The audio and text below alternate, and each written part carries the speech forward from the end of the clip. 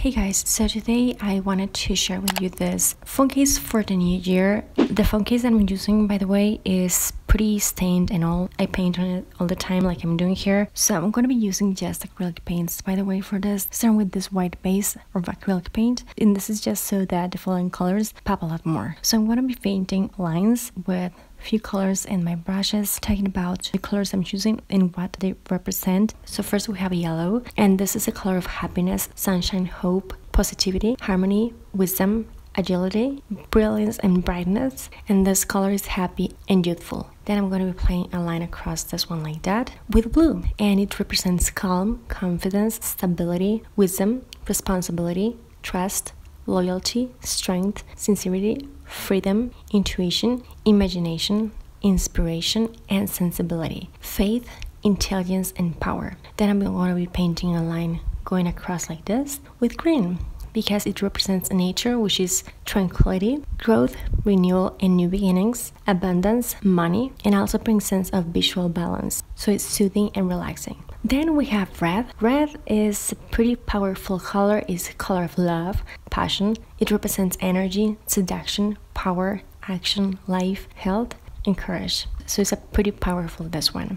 And then we have black, which represents elegance, power, sophistication, and luxury. It's bold, powerful, and a little mysterious. Strong emotions come with it, and knowledge. Then here comes a line for the purple. It's passion and energy from red, combined with calmness and serenity from blue. This color means creativity, wisdom, but it also represents prestige, luxury, ambition, bravery, loyalty, and wealth. Historically, purple dye was really expensive to find back in the day, so only wealthy people could afford it. It also represents spirituality. Then we have gray. This represents professionalism, formality, intelligence, compromise, maturity, elegance, and conventionality. It can also be a bit mysterious, but it's safe, it's quiet, it's serious, reserved, and this one pretty much like red and black also carry like negative meanings, which I'm not going to be mentioning because this phone case is positive vibes only.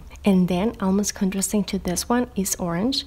Orange is optimist, emotional, it represents adventure, creativity, it's encouraging and enthusiastic. It represents activity, vitality, uplifts, and is positive. It's warm, it's spontaneous, it brings vibrancy, happiness, and fun. So those are the things that I want to manifest for this new year. And from now on, I know the year's not like new, but it's still beginning of the year. So we still have time. I'm just going to be completing this phone case, doing the same thing, following the same colors and like direction of like these lines. I'm going to be adding some gloss, and this is a spray gloss working outside with my gloves and just adding a couple of coats of this.